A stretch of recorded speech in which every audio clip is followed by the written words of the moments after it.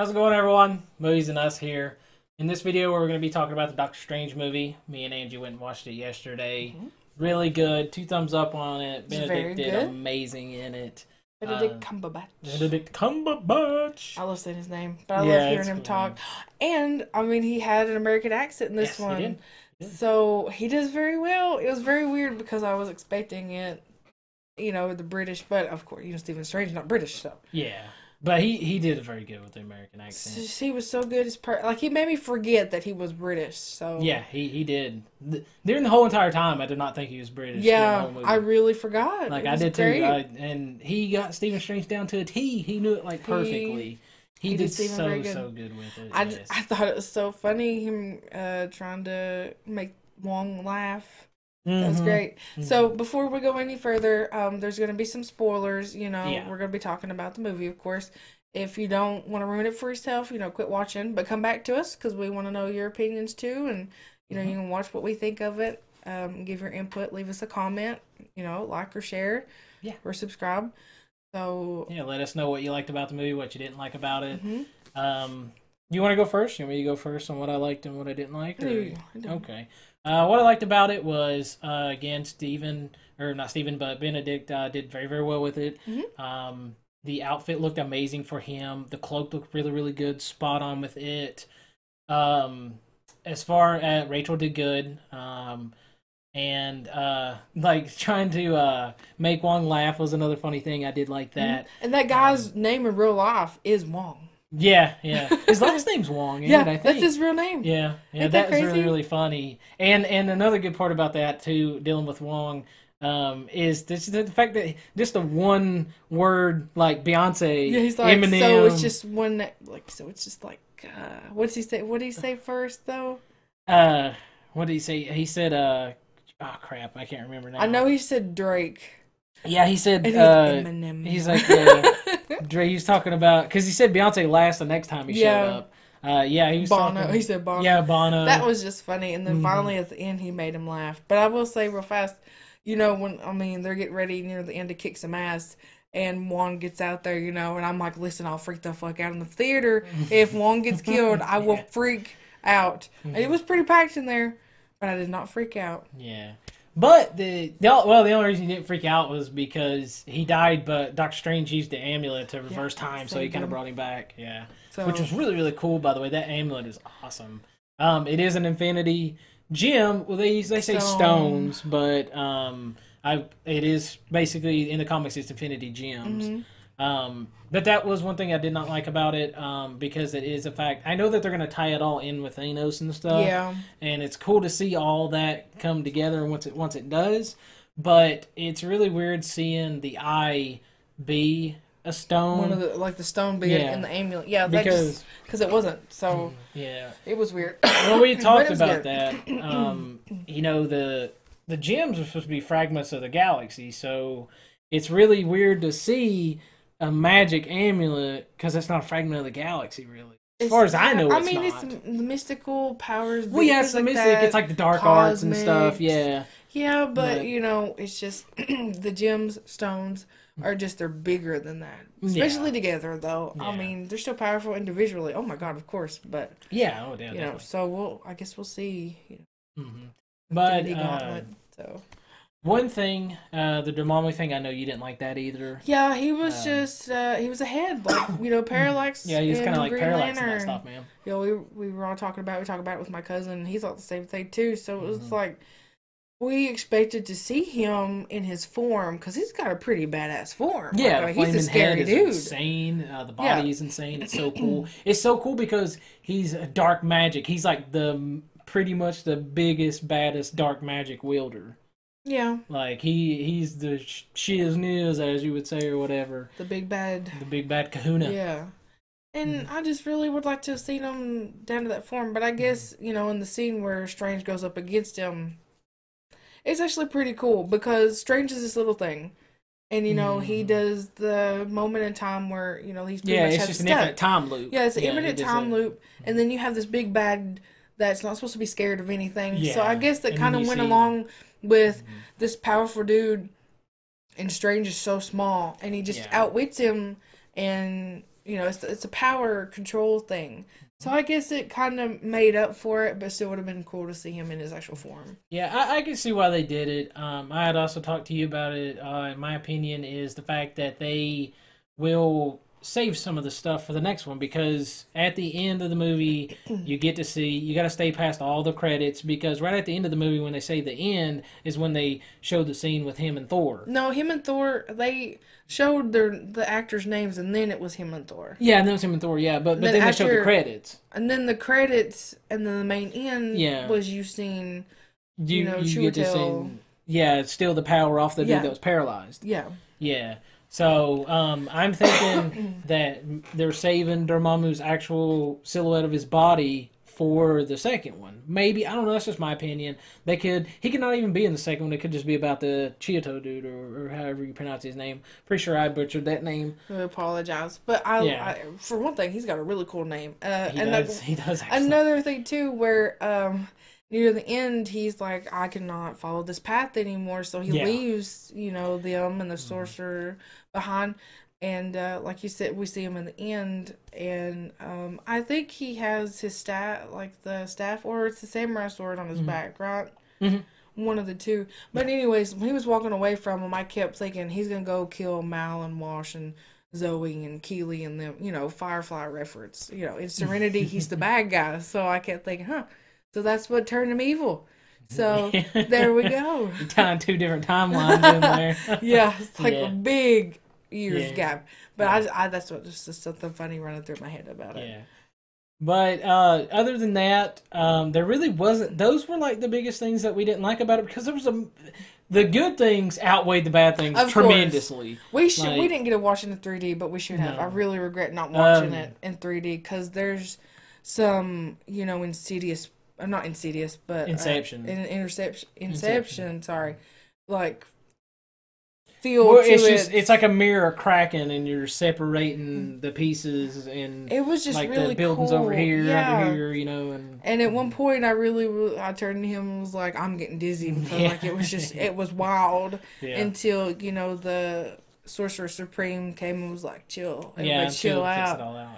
And Tilda is such a great actress. Sorry, but we see her play roles where her gender is not very distinct, and that's what I like about her a lot too. Because like in Constantine, she is one of the angels, and she's angels are presumed have no sex, and in this one you can't really tell like if it's a girl or a guy, but they do say her.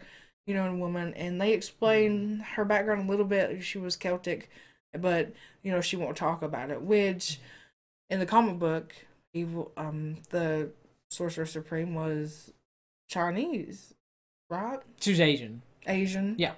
Well, Asian of descent. I mean, I guess with the bald and Well, at the first of it, you didn't.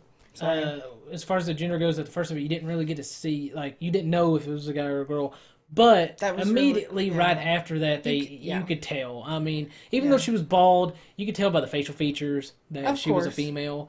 But we know Tilda she's female. Well, yeah, obviously. But anyways, all the actors was really good. Yes, Rachel was good. Rachel to have a minor part that was still good. Had the love, the romance aspect there. I really like that. I mean, that's like the only watch he had left was the one that she got him. That's the feels. We get the feels right there. But I mean, the graphics are so good in it. The effects, not affections. When he astro projects like that, oh my god, that was so cool because they're swimming. Mm-hmm. The effects with that was really good, really spot on. I mean, I love how they put that in there because Strange does that every now and then. Yeah. I was trying to think of a word and I couldn't think of it. I do a total brain fart. God, what was it? The effects. Yeah, sorry. I was like, well, I can't think of the word. The effects were really good. I like the effects too, like you were saying. Another cool thing that I liked about it was Benedict did such a good job with it because he went from, like, you get to see the transition from him becoming Steven to Strange. like Doctor Strange, I should say. Well, like Mr. the Doctor, arrogant doctor. Mr. Doctor. I could fix it. I could have done better. He's arrogant. I could have done well. When he has the car wreck, which the car scene was, whew, man, that was, oh god, it's like you're actually in the car with him. Yeah, that was scary. That was, very. I was too, actually. Should have died. He really should have. He did like 8 flips, went down the hill, and everything. And when you see him, he's pretty much almost passed out, like blacked out. You can see little glimpses of him when he's getting wheeled into the hospital, and then Rachel's talking to him, which it looks like a couple months had passed because his face was heals and stuff. Yeah, Christine, and he's got his hands stuck, like there's so many stitches in them. And so he's like, what did they do? That's all he asks. He doesn't ask what happened. He's like, what did they do? He's like, what did they do? And you see him go from that. And then... Well, yeah, he said the fact, because we were talking to your cousin about it too, that was one of the coolest parts, like the arrogant side where he's like, what did they do? And they said they did the best they could, and he's like, well, I could have done better. Yeah. You know, and that's just the arrogant side. Well, he could have, really, yeah. Well, I mean, yeah. But like, there was definitely, we were talking about, we see him transition through the film. There's several parts where we see him get more of his humanity. Like, he actually doesn't think of himself anymore. He thinks of everybody else, too. And, I mean, he goes back to thinking about his love with Christine and things like that. But there was the biggest part for me that I actually got to see the change in his eyes, too. I mean, Benedict, he's just great. Was after he killed one of the henchmen, he, is just like, like, I can't do this. Like, I don't kill people. I took an oath. And you remember exactly what he said? He said, I took an oath to save lives, not take lives. Yeah, and you just see the emotion in his face, like, what had happened? What did I do? Like, I don't want to do that. He went down that. Sorry. You can just see him go down that dark path just for like a split second. He wasn't down it very long, but you could just see after he did it, you can tell he's like, "Oh my god, I killed this man." Yeah, and that's how like it's still a man. Benedict did so good with that because just his facial expressions, and he actually such a good actor. Could tell, like, man, like I would never think to take a life, but then like that was when you were talking about earlier when we got out, well, not earlier today, but yesterday when we got out of the movies. You're talking about, like, you can see him. That was when he became full, like, Stephen Strange, like Doctor Strange.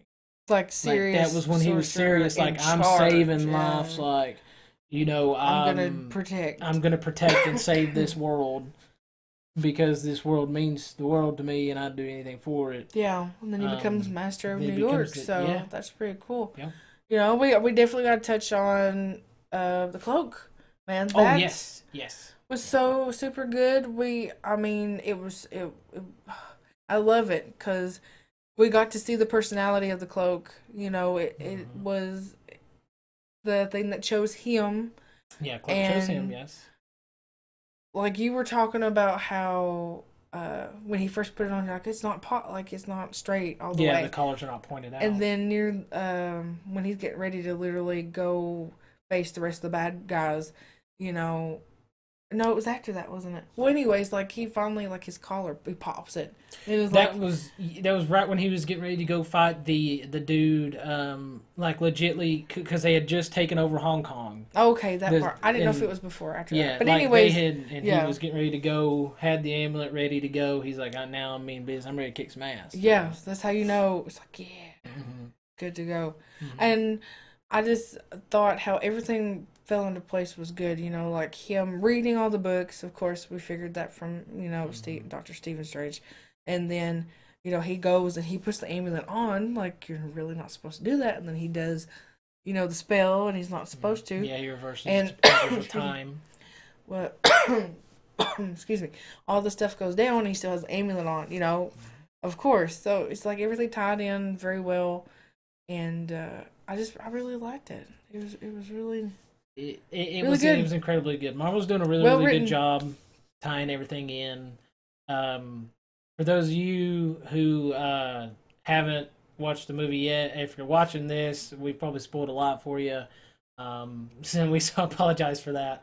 But I want to touch on another thing real fast. Well, two more things I want to touch on is the fact that it's so cool to see him develop so fast with the magic.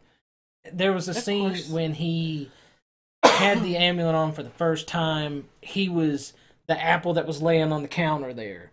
He was turning back time to where the apple wasn't eaten at all. And then he would turn it back to where it was fully eaten and then rotted. Yeah. Kept turning it back. And then he restored the pages in the book for the ritual, you know, to summon Dormammu.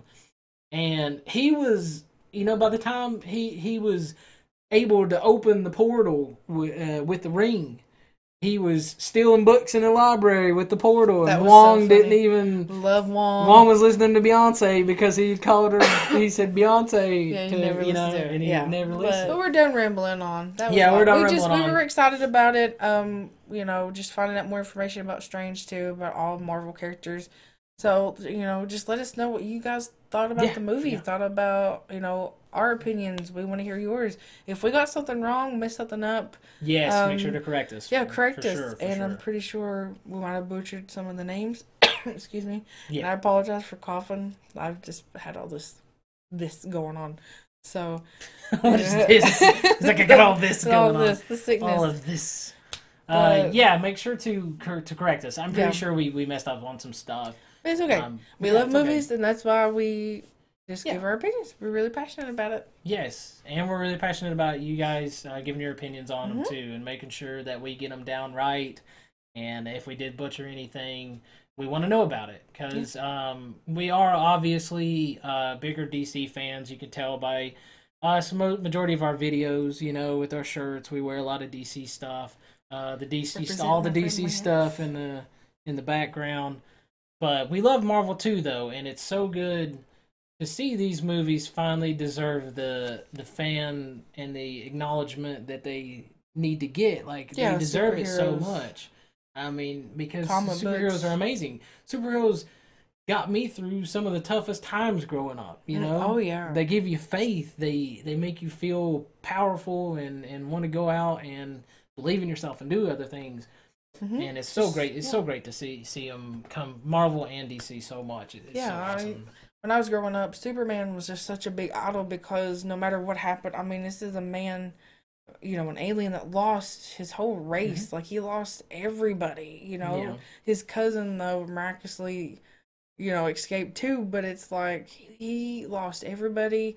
How could he not be so angry all the time? And he just realized... Like, you can't, and you gotta keep hope for the future, and that's what always stuck with me. But it's also like Professor X and Marvel. He's such a brilliant man too, and he always keeps hope for the future, no matter what. It's just like Doctor Strange, man. Who would ever come back from a car accident like that? You know, I mean, he lost the mobility of his hands. He didn't give up. He wanted to give up at first, but you know, Rachel Christine pushed him through it, and somewhat, but like somewhat, he finally gave him the boost that he needed. Yeah, really. He realized it just wasn't about getting his hands back. It realized something bigger than him. So that was really cool to see that in there. Yeah, but okay. There's sorry, we just keep rambling. I could talk about superheroes all day. Yeah. But anyway, if you guys like the video, make sure to hit that like button, subscribe as well, leave a little comment down below, and we want to thank you all so much for the support that you guys have been showing us. Wonder Woman trailers killed it so far. We're almost up to 2,000 views.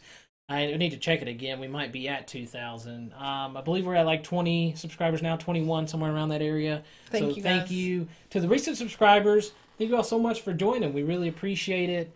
I'm Travis. I'm Angie. We're Movies and Us, and we'll catch everyone next time. See ya. See ya.